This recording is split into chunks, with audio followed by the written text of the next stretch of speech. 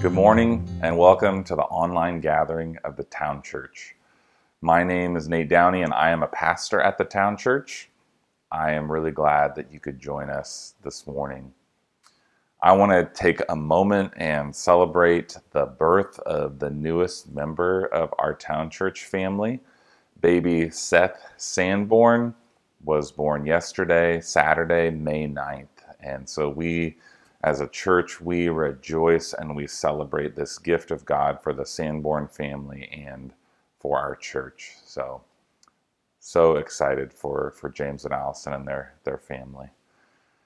As you know, for the past 7 weeks, our church family has been separated in order to observe the shelter-in-place order that our local authorities have put in place. And while our county has entered what's being called Stage 2 of the state and local response to COVID-19, we are still not permitted at this point to all gather together as a church family. And so while we truly grieve this separation, I want to encourage you to remember that this is temporary and that you and I, that we continue to make an effort to remain connected as best we can during this time of separation. And our leadership team is discussing what it will look like for our church to transition back into gathering together, meeting together, what precautions are we going to take. And we will keep you informed as decisions are made and as our plans are established. Now, as we've gathered together virtually these past couple of months, I have preached 7 video sermons. And I'm not going to pretend that I enjoy preaching to a camera, because I don't. And I especially don't like watching myself afterwards. But I am thankful that we've been able to continue to learn and grow together in Jesus. But instead of a sermon this morning, we're going to do something a little different. We are going to practice the public reading of Scripture. Now, we know that in the early church, the letters of the Apostle Paul and the other apostles, their writings were routinely read publicly in the gatherings of church communities. And of course, we know in the time of the New Testament and earlier in Scripture, few people knew how to read. And that meant that unless the Scriptures were read aloud, they would never hear them. Nevertheless, it's important not to underestimate the power that public Scripture reading still has for us as Christian believers today. Reading alongside other people, it guards us against distractions, it provides us with a sense of fellowship and community, and it's a practice that God's people have always done to remind themselves of their identity, who they are, and our commission, what we've been called for. And it's still a powerful practice for us today. So please watch this short video from our friends at the Bible Project, and then we will practice this public reading of Scripture together.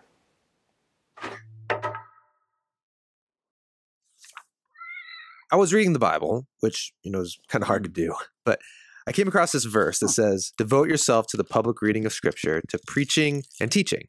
Yeah, this is in Paul's letter to Timothy, who's a young pastor, and he's telling him about ways that he can keep his church community engaged with Scripture. Okay, so preaching the Bible, I get. Teaching from the Bible, I get that too. But what about this reading Scripture together thing? Is that something I'm supposed to care about? Why did Paul think it was so important? Oh man, for Paul, this was a really significant practice for the people of God. Think all the way back to Mount Sinai, where the Israelites were just rescued from Egypt. They're no longer slaves, and they need a new identity, a new story to live by. And so Moses, he gathers the people together and he reads the Scriptures aloud. He reminds them of where they came from, who they are, and the new future that they're called to live for. This was the first public reading of Scripture in the Bible. Yeah, and it didn't stop there. When the people finally got into the land, they did it again. Joshua pulled the people together, and they all listened to the Scriptures read aloud so they could remember where they came from and how they could keep living as a part of this new story. So this is something they did all the time then? Well, actually, no. After Joshua died, we don't have any more stories of the people coming together to hear God's word. Instead, the people forgot their story, and a whole generation arose that didn't know their God or what God had done for them. But then, centuries later, a king named Josiah rediscovered the scriptures, and he was so excited that he called Israel to begin this practice once again. It sparked a renewal movement. That is, until the people forgot once more, and they ended up in exile. And so this is why, when Ezra and Nehemiah came back from the exile, they needed to remind the people who they are and how they are to live. So this is a powerful practice. Yeah, in fact, reading scripture together became a core part of Jewish life. It was done every week as they gathered in synagogue. Jesus himself participated in this practice. He even launched his mission during the weekly reading of the scriptures. He read from the scroll of Isaiah, and then he told everyone these words were about him. And that brings us all the way back to the early church, where Paul told Timothy to keep this practice going, to immerse the whole community in the story of the scriptures. Okay. But here's the thing. Most people back then didn't know how to read, so they had to do it publicly. But I can read the Bible by myself. Yeah, and you should totally do that. But don't underestimate the power of this ancient practice. Reading the Bible by yourself can be hard. It can be easy to get distracted, but something happens when you hear God's word read aloud and when you're with other people. And besides, it's really easy. You don't need anyone to preach or teach. You just need to listen to the scriptures and then talk about what you've heard.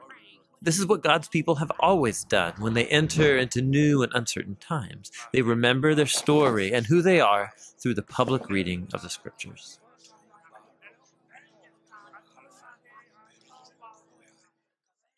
I've asked my wife Dallas to help me today as we read Paul's letter to the church in the city and region of Philippi, a letter that we call Philippians. Before we begin, I want to encourage you to put away your phone, unless you're watching this on your phone, and to really focus as you listen to God's word being read. And it may benefit you to not even follow along in your Bibles, but to simply give your full attention to listening to the scriptures breathed out by the living God being read. So let's begin in Philippians. Paul and Timothy, servants of Christ Jesus, to all the saints in Christ Jesus who are at Philippi, with the overseers and deacons, grace to you and peace from God our Father and the Lord Jesus Christ. I thank my God in all my remembrance of you, always in every prayer of mine for you, all making my prayer with joy, because of your partnership in the gospel from the first day until now. And I am sure of this, that he who began a good work in you will bring it to completion at the day of Jesus Christ. It is right for me to feel this way about you all, because I hold you in my heart. For you are all partakers with me of grace, both in my imprisonment and in the defense and confirmation of the gospel. For God is my witness, how I yearn for you all with the affection of Christ Jesus. And it is my prayer that your love may abound more and more with the knowledge and all discernment, so that you may approve what is excellent, and so be pure and blameless for the day of Christ, filled with the fruit of righteousness that comes through Jesus Christ, to the glory and praise of God. I want you to know, brothers, that what has happened to me has really served to advance the gospel, so that it has become known throughout the whole imperial guard and to all the rest that my imprisonment is for Christ. And most of the brothers, having become confident in the Lord by my imprisonment, are much more bold to speak the word without fear. Some indeed preach Christ from envy and rivalry, but others from goodwill. The latter do it out of love, knowing that I am put here for the defense of the gospel. The former proclaim Christ out of selfish ambition, not sincerely, but thinking to afflict me in my imprisonment. What then? Only that in every way, whether in pretense or in truth, Christ is proclaimed, and in that I rejoice. Yes, and I will rejoice, for I know that through your prayers, and the help of the Spirit of Jesus Christ, this will turn out for my deliverance, as it is my eager expectation and hope that I will not be at all ashamed, but that with full courage, now as always, Christ will be honored in my body, whether by life or by death. For to me, to live is Christ, and to die is gain. If I am to live in the flesh, that means fruitful labor for me. Yet, which I shall choose, I cannot tell. I am hard-pressed between the two. My desire is to depart and be with Christ, for that is far better. But to remain in the flesh is more necessary on your account. Convinced of this, I know that I will remain and continue with you all for your progress and joy in the faith, so that in me you may have ample cause to glory in Christ Jesus because of my coming to you again. Only let your manner of life be worthy of the gospel of Christ, so that whether I come and see you or am absent, I may hear of you and that you are standing firm in one spirit, with one mind, striving side by side for the faith of the gospel, and not frightened in anything by your opponents. This is a clear sign to them of their destruction, but of your salvation, and that from God. For it has been granted to you that for the sake of Christ you should not only believe in him, but also suffer for his sake, engaged in the same conflict that you saw I had, and now hear that I still have. So if there is any encouragement in Christ, any comfort from love, any participation in the Spirit, any affection and sympathy, complete my joy by being of the same mind, having the same love, being in full accord and of one mind. Do nothing from selfish ambition or conceit, but in humility count others more significant than yourselves. Let each of you look not only to his own interests, but also to the interests of others. Have this mind among yourselves, which is yours in Christ Jesus, who, though he was in the form of God, did not count equality with God a thing to be grasped, but emptied himself by taking the form of a servant, being born in the likeness of men, and being found in human form, he humbled himself by becoming obedient to the point of death, even death on a cross. Therefore, God has highly exalted him and bestowed on him the name that is above every name, so that at the name of Jesus every knee should bow in heaven and on earth and under the earth, and every tongue confess that Jesus Christ is Lord, to the glory of God the Father. Therefore, my beloved, as you have always obeyed, so now, not only as in my presence, but much more in my absence, work out your own salvation with fear and trembling, for it is God who works in you, both to will and to work for his good pleasure. Do all things without grumbling or disputing, that you may be blameless and innocent, children of God without blemish in the midst of a crooked and twisted generation, among whom you shine as lights in the world, holding fast to the word of life, so that in the day of Christ I may be proud that I did not run in vain or labor in vain. Even if I am to be poured out as a drink offering upon the sacrificial offering of your faith, I am glad and rejoice with you all. Likewise, you also should be glad and rejoice with me. I hope in the Lord Jesus to send Timothy to you soon, so that I too may be cheered by news of you. For I have no one like him who will be genuinely concerned for your welfare. For they all seek their own interests, not those of Jesus Christ. But you know Timothy has proven worth how as a son with a father he has served with me in the gospel. I hope therefore to send him just as soon as I see how it will go with me.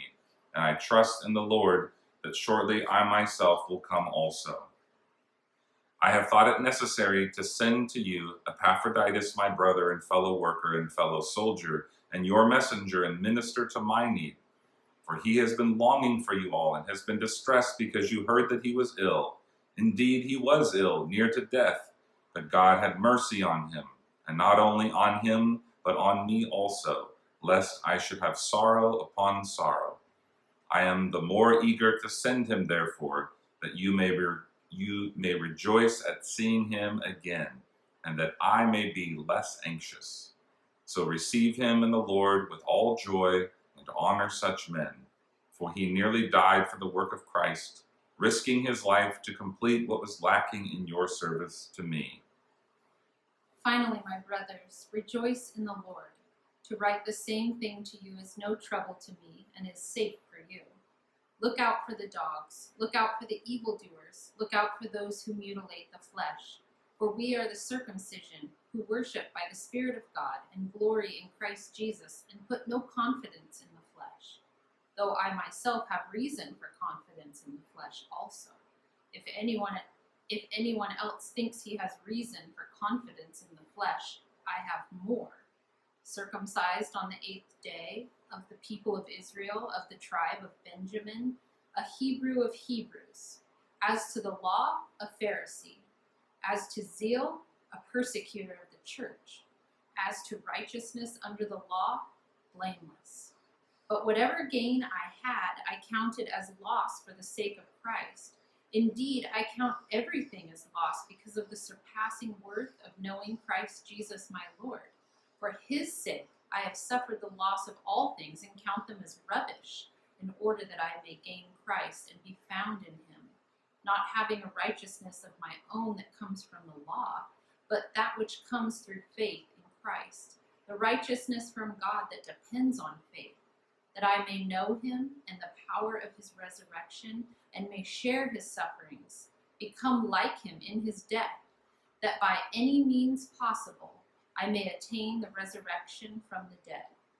Not that I have already obtained this or am already perfect, but I press on to make it my own, because Christ Jesus has made me his own.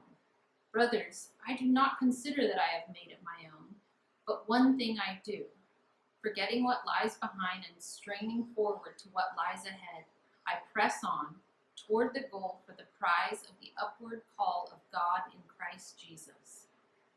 Let those of us who are mature think this way, and if in anything you think otherwise, God will reveal that also to you. Only let us hold true to what we have attained. Brothers, join in imitating me, and keep your eyes on those who walk according to the example you have in us. For many, of whom I have often told you, and now tell you even with tears, walk as enemies of the cross of Christ. Their end is destruction, their God is their belly, and they glory in their shame, with minds set on earthly things. But our citizenship is in heaven, and from it we await a Savior, the Lord Jesus Christ, who will transform our lowly body to be like his glorious body, by the power that enables him even to subject all things to himself. Therefore, my brothers and sisters, whom I love and long for, my joy and crown, stand firm thus in the Lord, my beloved. I entreat Euodia and I entreat Syntyche to agree in the Lord. Yes, I ask you also, true companion, help these women who have labored side by side with me in the gospel, together with Clement and the rest of my fellow workers, whose names are in the book of life. Rejoice in the Lord always. Again, I will say rejoice. Let your reasonableness be known to everyone. The Lord is at hand. Do not be anxious about anything, but in everything, by prayer and supplication with thanksgiving, let your requests be made known to God, and the peace of God, which surpasses all understanding, will guard your hearts and your minds in Christ Jesus. Finally, brothers and sisters, whatever is true, whatever is honorable, whatever is just, whatever is pure, whatever is lovely, whatever is commendable, if there is any excellence, if there is anything worthy of praise, think about these things. What you have learned and received and heard and seen in me, practice these things, and the God of peace will be with you. I rejoiced in the Lord greatly that now at length you have revived your concern for me. You were indeed concerned for me, but you had no opportunity. Not that I am speaking of being in need, for I have learned in whatever situation I am to be content. I know how to be brought low, and I know how to abound. In any and every circumstance, I have learned the secret of facing plenty and hunger, abundance and need. I can do all things through him who strengthens me. Yet it was kind of you to share my trouble. And you, Philippians, yourselves know that in the beginning of the gospel, when I left Macedonia, no church entered into partnership with me in giving and receiving except you only. Even in Thessalonica, you sent me help for my needs once and again. Not that I seek the gift, but I seek the fruit that increases to your credit. I have received full payment and more. I am well supplied, having received from Epaphroditus the gifts you sent, a fragrant offering, a sacrifice acceptable and pleasing to God. And my God will supply every need of yours according to his riches in glory in Christ Jesus. To God and to our God and Father be glory forever and ever. Amen. Greet every saint in Christ Jesus. The brothers who are with me greet you. All the saints greet you, especially those of Caesar's household. The grace of the Lord Jesus Christ be with your spirit. This is God's word. Thanks be to God. Town Church, I want to encourage you to continue abiding in Jesus through time in prayer and through time in God's word. And I want you to hear again this promise that we read, that he who began a good work in you will bring it to completion at the day of Jesus Christ. And now let's respond together to who Jesus is and what he has done for us through taking communion, through giving, and through singing. We love you, Town Church. We miss you very much. May the peace of Christ be with you.